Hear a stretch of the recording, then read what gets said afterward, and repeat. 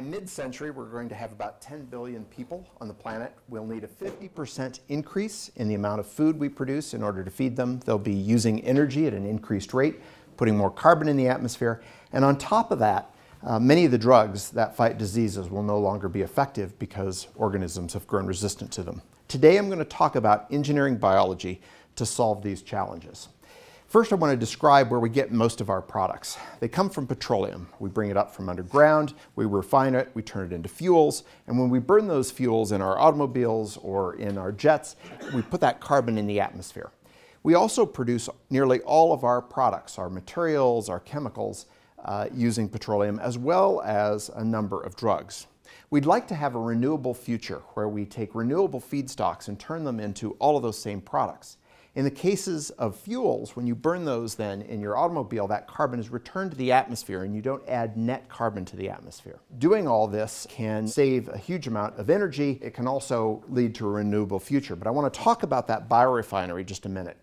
The center, the hub of that biorefinery is the microbe. That microbe takes the sugars from the renewable biomass and turns it into chemicals. Prior to the genetic engineering revolution in the 1970s, we used natural organisms.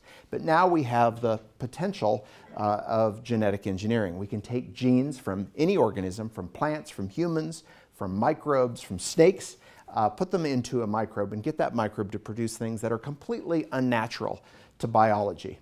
We use this iterative design, build, test, learn cycle to engineer biology and do that repeatedly till we get it right. I want to tell you about one example from my laboratory. Artemisinin is the world's best anti-malarial drug, but it's too expensive as it's produced from the plant. So we took the genes from the plant, Artemisia, we crafted them, put them into Saccharomyces yeast, brewer's yeast, and got it to produce this drug. And now Sanofi is marketing artemisinin combination therapies based on this. We did a similar thing, taking genes from plants which put the hydrocarbons on the leaves that make the waxy surface, and we engineered microbes to produce advanced biofuels that are now fueling planes and buses all over the world.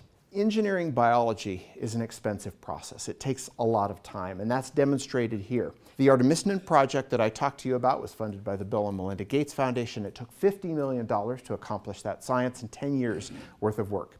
A similar project by DuPont to produce carpet fibers using a product from E. coli took them about $130 million in 15 years. Because of these extreme costs, it's very hard to get biologically produced products into the market. The reason it's so expensive is because biology is practiced in an artisanal manner. We have these artists, graduate students, who work at the desktop, they design their biology, then they go into the laboratory and build it, and over months test it. And then we learn whatever we can from that, but the learning process is slow. That's the past. The present is having foundries for biology, where our students now design the biology on the computer using computer-aided design software. They send those designs to robots in the next door lab.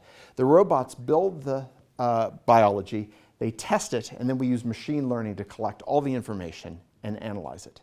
But in the very near future, what we'll have are distributed or foundries that are centrally located. They won't have to be next door to you.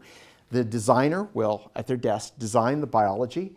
That design will be sent off to a factory somewhere. You may not even know where that factory is. It'll choose the best factory. When that design is perfected, the factory will send it back to you. And the beauty of this is that that factory can learn from all the organizations that use it. Companies won't have to have their own foundries.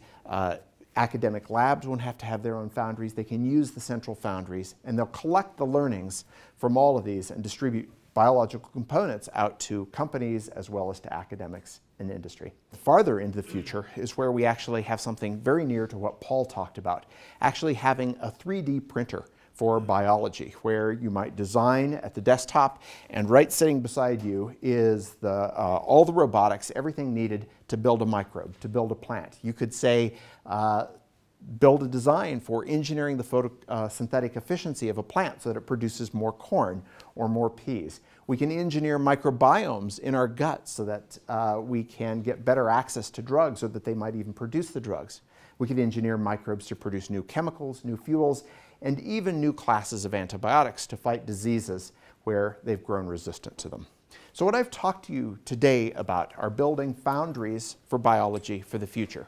We can solve a huge number of problems using this new technology that we've developed. The question I have for you is, what problems would you like to solve? And if you can do anything, if you can print anything with biology, who should be able to use that? How far can we go in printing biology? Can we print new humans? Thank you.